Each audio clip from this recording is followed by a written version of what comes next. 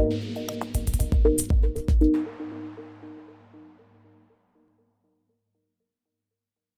right, great to be back with you, Molly. My favorite question to ask people, at least one of them for sure.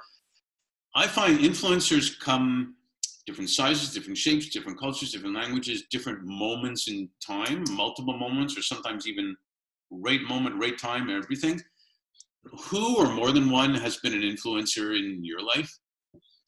Yeah, so I have multiple. I guess when I first saw this question, the folks that came to mind were actually my two PhD advisors, which is super nerdy and academic, I suppose. But I know I wouldn't be who I was today without that sort of training. I had two advisors. My main one was Sarah Billington. She's a professor. They're both professors at Stanford. She's in the more structure side. And then the other one is Craig Criddle on the environmental side, also in civil and environmental engineering at Stanford. And the reason I mention that is because I was an atypical PhD student.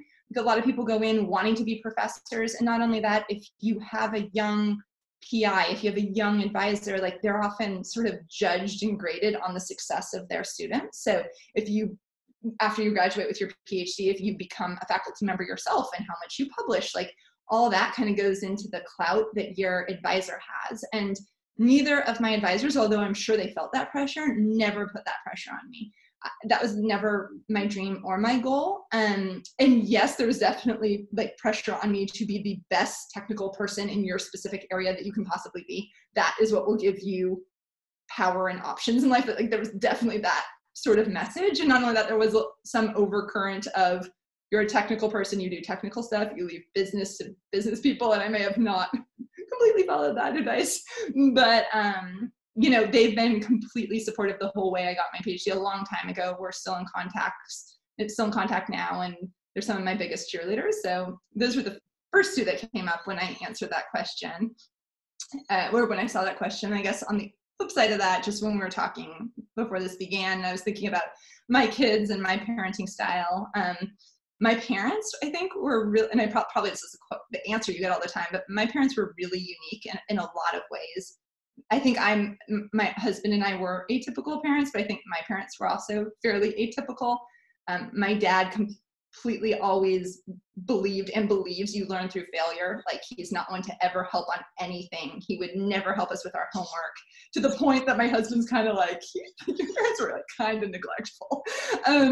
You know, I mean, maybe they saw that in me. I was always like completely obsessive. Like I would, my parents wouldn't read me my spelling words, and I was really bad at spelling, and I wanted to always get a perfect score on my spelling. So I used to like read it into my dad's tape recorder machine on his answering machine and like play back the spelling words.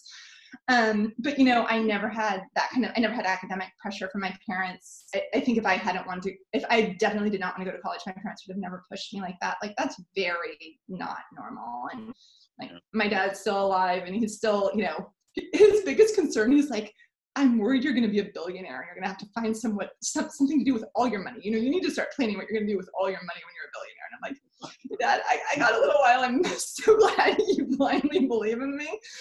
But, you know, like I know so many other people have different relationships with their parents, which like good and bad, but like, you know, I think I'm kind of, you know, I dance to my own music because that's the kind of family I grew up in. So I guess I'll answer also this question with the cliche answer of my family.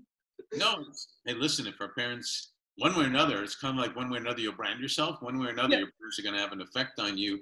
But he probably knew that what he was doing was working. If he saw that it was, for lack of a better word, breaking you, he probably would have changed something or whatever. Maybe like my dad's goal in life, I think from the time he was a teenager, was like to never be an employee. He never wanted to be an employee. He never wanted to work for the man. Like that was definitely his thing. Like he was kind of he is still kind of like an ex-hippie type. Mm-hmm.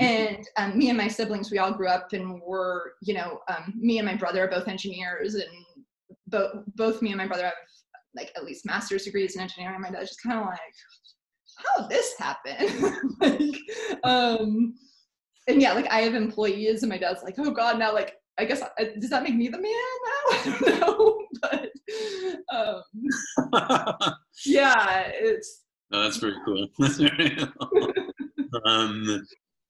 Cool. That, hey, parents are, grandparents are, but I'm glad you also mentioned those two other individuals. And I do find that sometimes it's a long period of influence, and sometimes someone says something, like I said, right time, right place, that just sticks. So I think about that a lot because I hear all these stories. Like my aunt's a fifth grade teacher, and she's had people come back years and years later who've been like, when I was in fifth grade and I was doing like, I struggled, and you were the one who said, like, who just said some little offhanded comment that stuck with that person for years later, that they could do it, that they were good at it. So it's something, oh God, I'm blabbering on right now. I blabber, at my all hands on deck. I blabber to my team, and I'm like, God, I gotta be careful what I say, because people, you never know how you're gonna influence people, right?